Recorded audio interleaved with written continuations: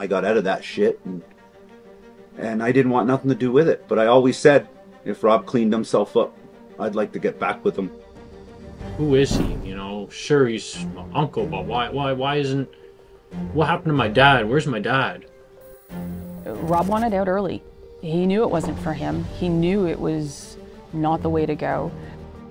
And it was like this little girl said, he needs help. Pulled up his record, and I pulled up his record, and I pulled up his record, and I just couldn't believe it. I just felt it scared me. When it scared me, it was like, am I going to live through this? Am I going to actually go through this again? I don't know if I could give him advice that he would listen to back then.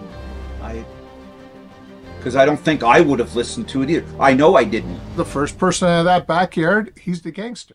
He's the gangster.